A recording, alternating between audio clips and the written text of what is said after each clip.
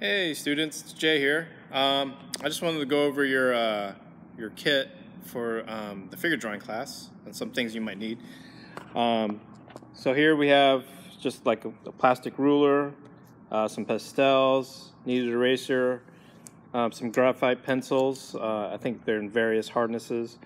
Conte crayon, Sharpie, some charcoal.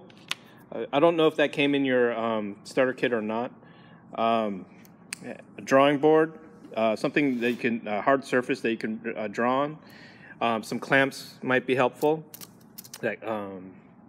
And drawing paper. Newsprint is better because it's cheaper, but if you have like regular white drawing paper, that will work. So email me if you have any questions. All right, I'll see you soon. Bye.